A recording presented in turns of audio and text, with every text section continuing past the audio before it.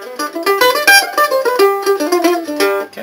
the key of G, we're going to make our G chord starting on the bottom string, first string, 3rd fret, second string, 2nd fret, 3rd string, 5th fret.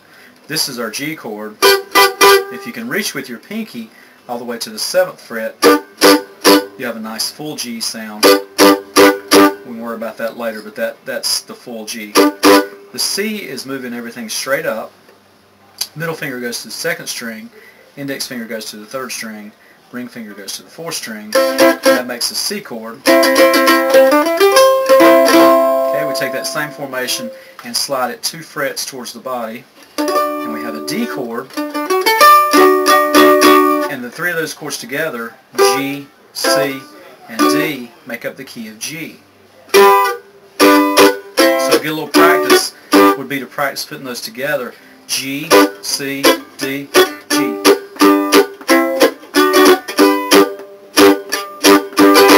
Okay, the key of A is going to be the same formation.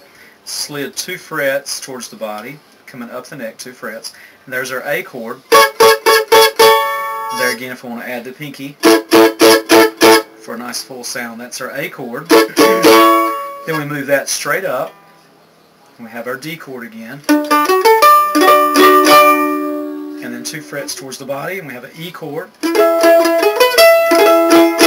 Put those together, we have the A, the D, and the E, which make up the key of A.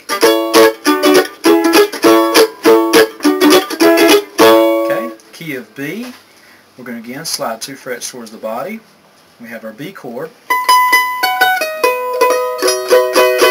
And the B chord, then we move straight up for the E chord. We slide 2 frets forward again to the F sharp chord. All these are out of the same formation. But notice how it gets tighter as we go up the neck there. The frets get closer together. So there's our F sharp chord, and then back to our B chord. B, E, F sharp. A, D, E, A, G, C, D, G. So there's key of G, key of A, key of B.